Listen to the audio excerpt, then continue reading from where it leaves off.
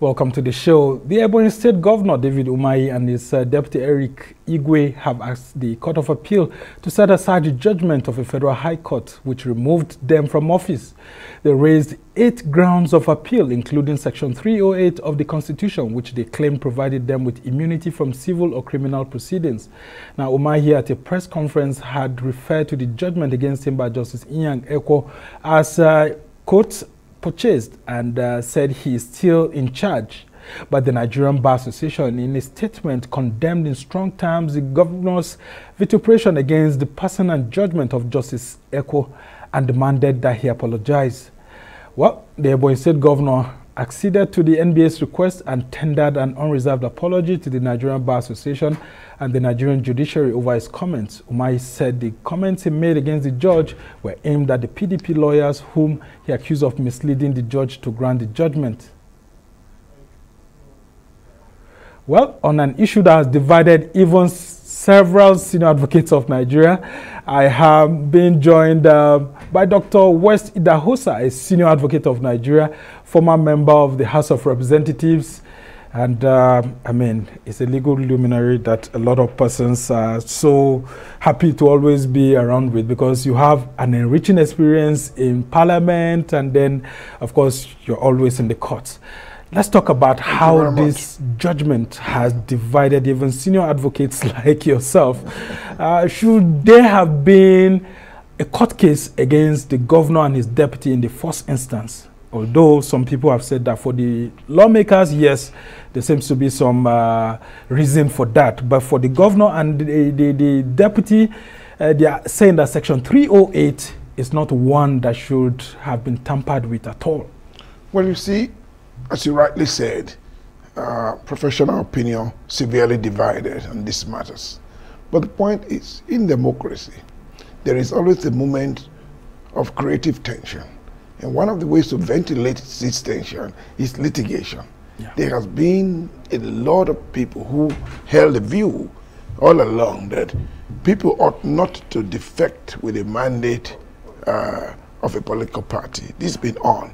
But you see, the constitution framers have been very careful to use their words. In Section 68G of the Constitution, they were clear on what they expected from a lawmaker. They included in it that a lawmaker who defected from one party to another, unless, of course, he was in a party that had divided nationally, as interpreted by when you talk about division, or where a merger of separate political parties have occurred, he will, of course, be punished by forfeiture of that seat.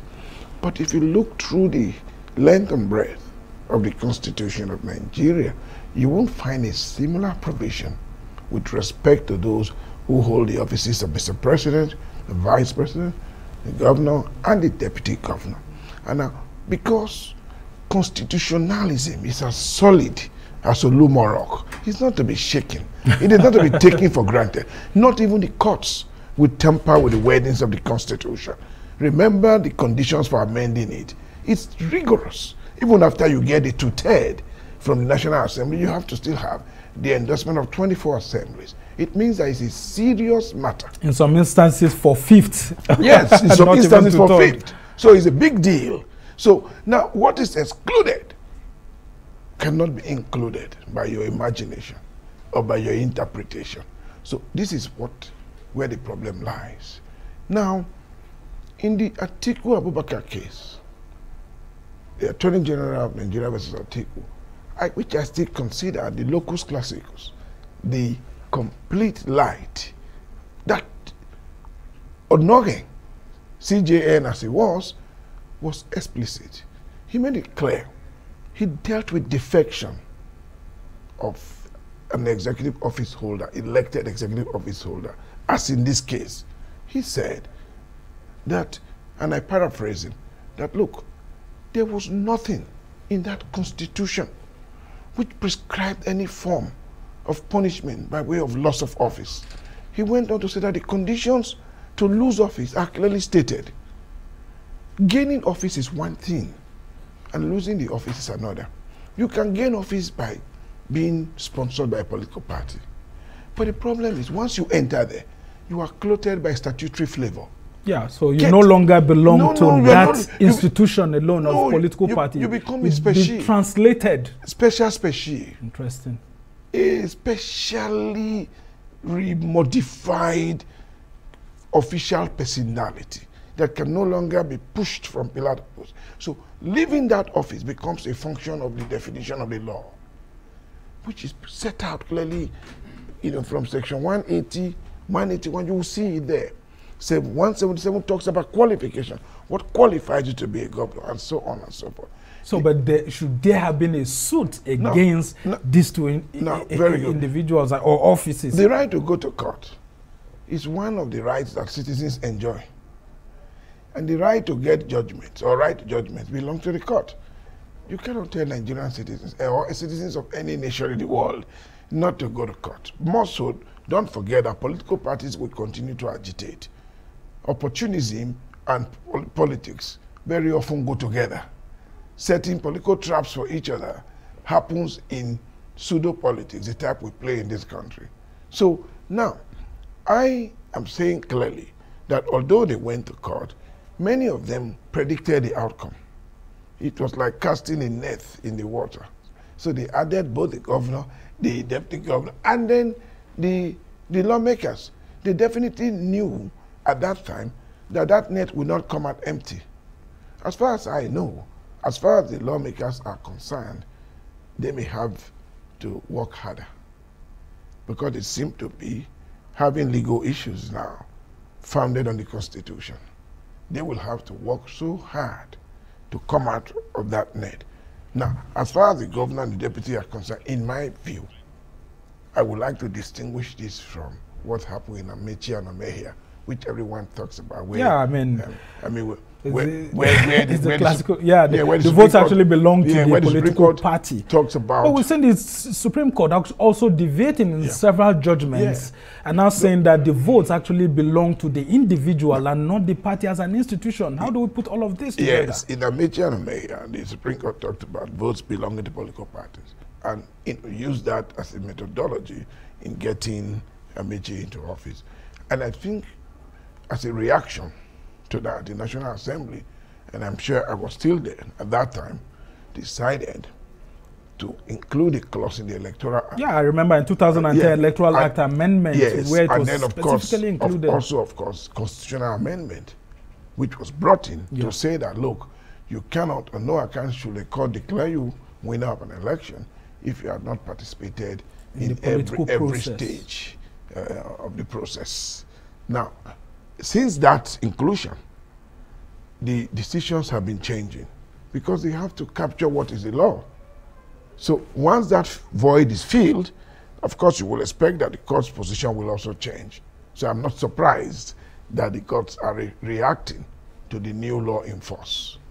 Now, sorry to just cut you in. The People's Democratic Party has announced people based on this judgment that are supposed to fill the positions of Governor David Umahi and his deputy, and I even hear that even in Zamfara right now, they are planning to replace Governor Matawale and his deputy based on this judgment and then go back to court. Now, these individuals never took part in the electoral process.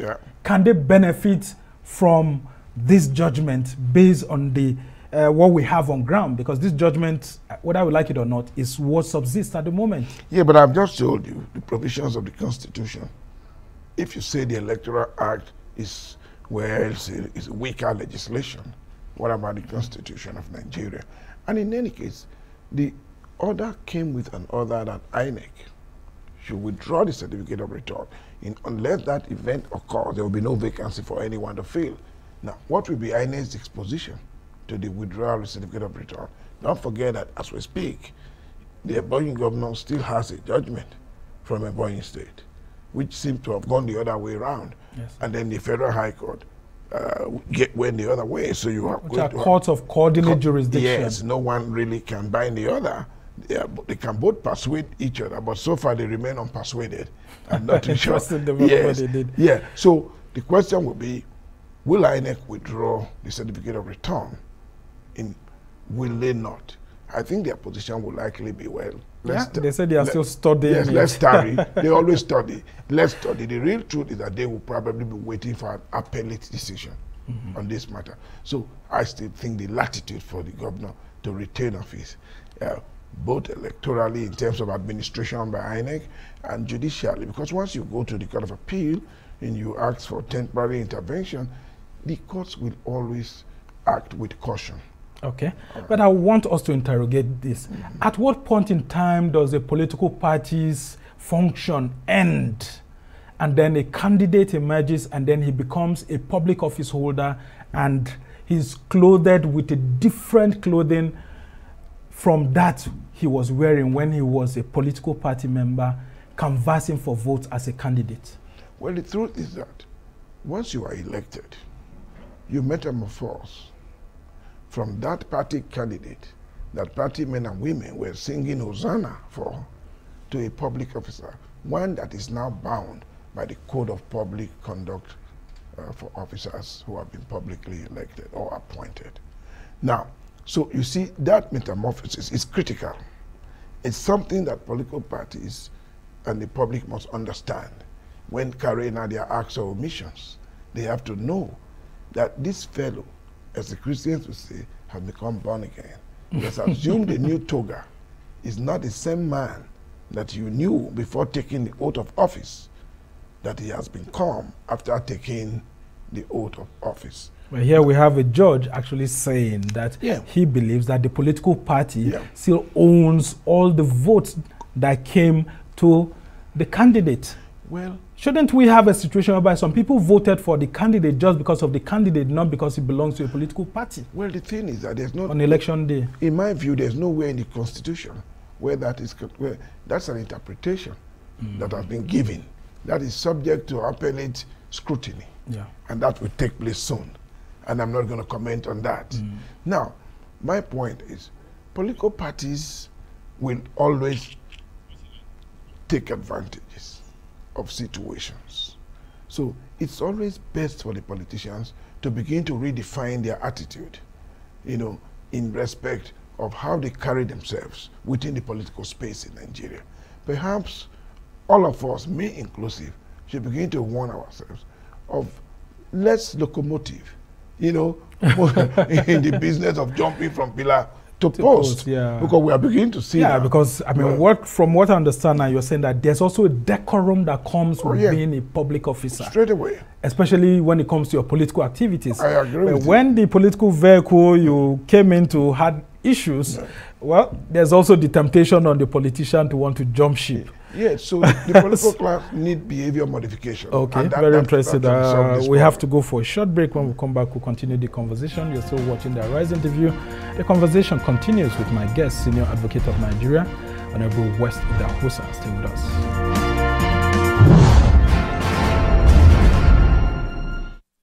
Welcome back to the Arise interview. I'm Somna Sambo, and my guest is still the Senior Advocate of Nigeria, former member of the House of Representatives, Dr. West Idahosa, and we've been taking a critical look at the judgment concerning Ebonyi State and some issues pertaining that. Now, Doctor, let's talk about this judgment coming up, and then a lot of persons were confused as to whether there shouldn't have been another person sworn in immediately by now. This is a few days after, and yet the governor is still there, his deputy is still there, and then even the lawmakers, while INEC is still studying all of this. A lot of people are anxious. Some are saying that the governor, Governor Umahi and his deputy should still continue, while some have said that the court judgment expressly asked for the governor to be excused from that position and for a new person to be sworn in along his deputy. And that's why the PDP, in obedience to the court judgment, nominated persons to both the office of Governor of Ebonyi State and deputy. How do you read all of this? Should we wait longer, or the institutions that are charged with swearing in a new governor should go ahead and do so? Well, even the PDP lawyers know that there's a process in implementing court orders. They also know there's also a procedure for challenging court judgments.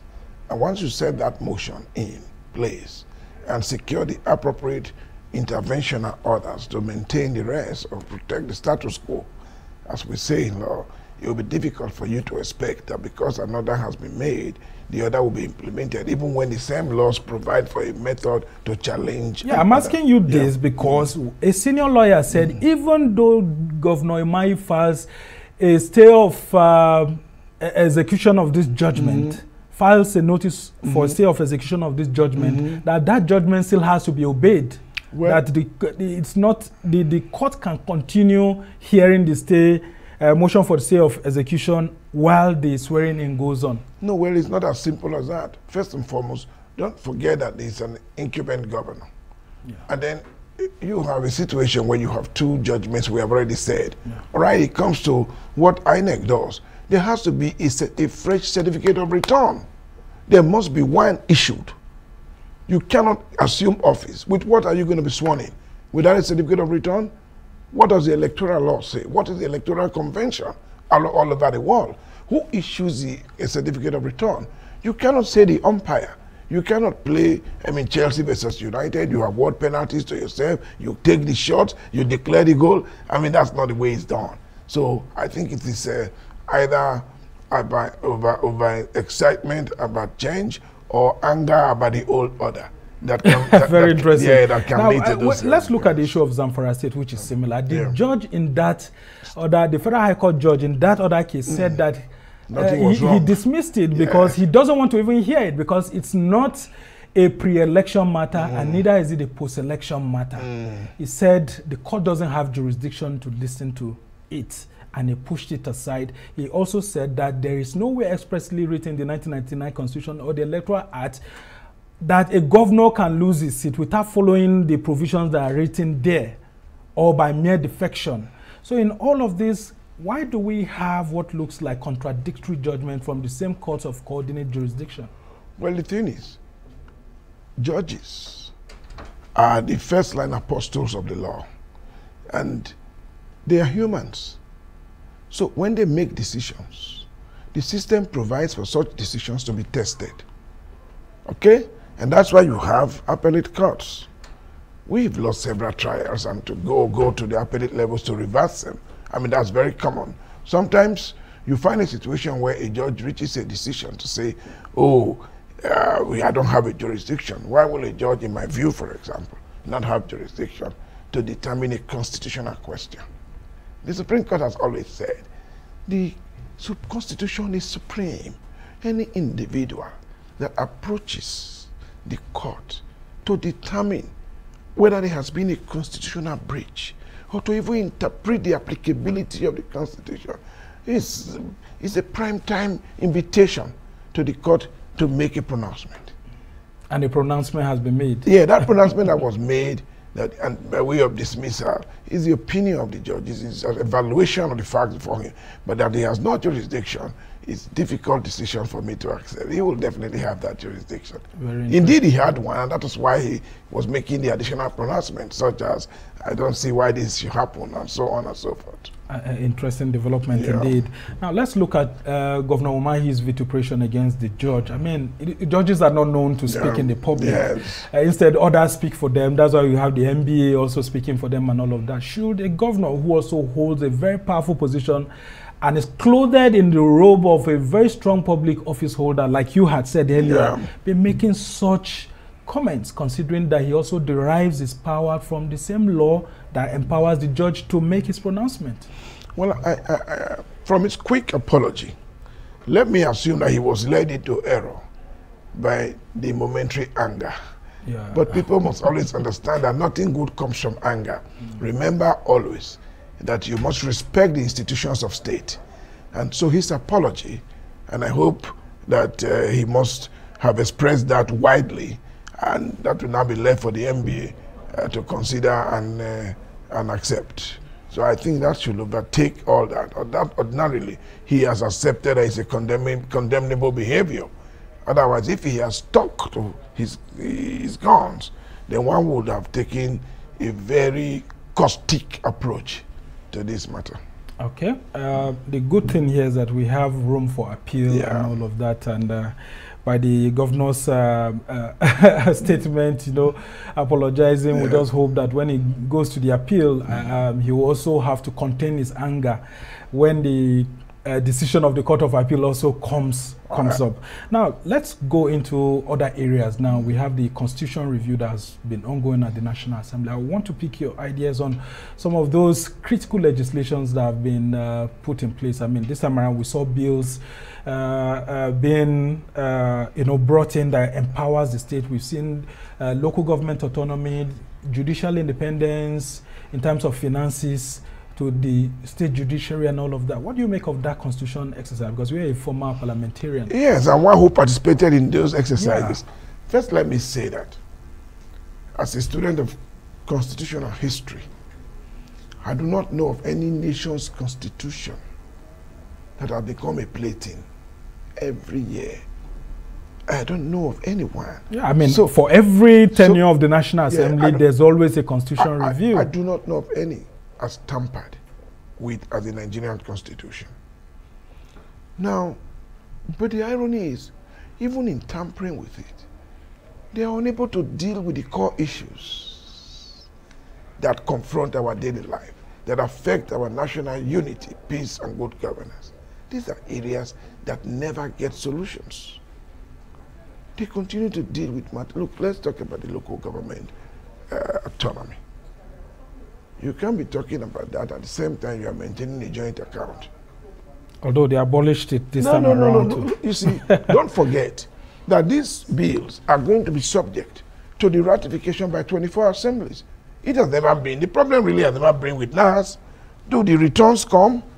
We have seen assemblies voting against the autonomy in the past. Not to talk about local governments. In fact, in many states, I don't want to mention names, the system of local governments, which is constitutionally guaranteed, is prostrate. Sole administrators, despite Supreme Court admonition, despite the Court of Appeal frequent judgments, many state governments have remained adamant to recognition of this guarantee of this particular system. So sometimes when we see these bills come up, we pray that one day the governors will agree that some level of progress be made. Very interesting, because they continue to hold very strong powers over the state lawmakers and all of that. Now let's talk about the whole exercise. It looks like restructuring through the back door. I mean, states are being allowed to operate electricity companies, and then you have the issues of railways, and then you have the issues of correctional centers, and then it goes on and on. Do you think that this is revolutionary in terms of governance, our system of governance, if states are being given these powers? And then the issues of VAT, for example, I mean, it wasn't included in the exclusive list. Do you think all of this will promote good governance if we shift more things from the exclusive list to the concurrent list? I think what is happening is economic reformation without tampering with the core political system. Right? Interesting. Yes, what is going on? Oh, you can maintain railways if you want, you can operate electricity if you want. These are basic rights that many states ought to have had from the beginning. But is that the real core of these quarrels that often happen? What about the derivation? How do you share public funds? And how do you even make the funds? How do you make the money? Who is entitled to what comes out from Papa's land? These issues are being papered over. All right? A state will have to first generate funds to be able to operate its own electricity anyway. And so that wasn't touched? They're not touched. There are many states that can barely pay salaries. All right? And such states cannot even be dreaming of starting their own electricity outfits. So the question is, if there are states that are so weak, why not allow them to be guided in development by stronger states, by joint state deals? It happens all over. When China was evolving as an economic power, the weaker states were giving to the main states. They had these alliances. They were being taught how to do it. Very interesting indeed. Yes. As we try to round off this conversation, we saw the National Assembly reaching an agreement with President Muhammadu Buhari to amend one of the sections of the Electoral Act. And all of a sudden, it got to the Senate and they threw it out. And the House of Representatives were even making, talks about it, whether they won't even agree to discuss it and all of that. What do you make of all of this? Doesn't it look like a breach of agreement between both arms of government? Well, I'm not too sure what agreement was reached, but that's a political issue that was approached politically.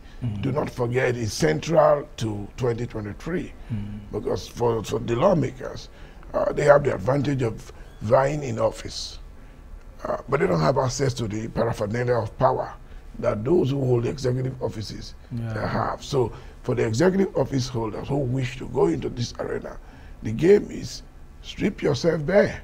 Come in with your hands and be like us. Yeah, be like us. Don't come with any advantage. No. So that's the thing. So if you tell them, remove that, they will simply be looking at you. When they get to their floor, they will do what they have to do, and they have done the needful. Yeah, I mean, it's a power it was a resounding no on the floor of the because Senate. it involves power. Okay, control of power. Because ministers, commissioners, essays, and all of that will have a better advantage over the legislator at any day, any time. Imagine running primaries as Minister of XYZ. And then you know what that means. You know what that means. All right. We must thank you so much, Dr. Idahosa. He's a legislator, a senior advocate of Nigeria. So many things put in one. We must thank you for being on the show to provide clarity as to the court judgment that came out from Ebonyi State and what may likely happen at the appellate court and all of that, and then giving us insight into the Constitution Amendment and Electoral Act that just came into being.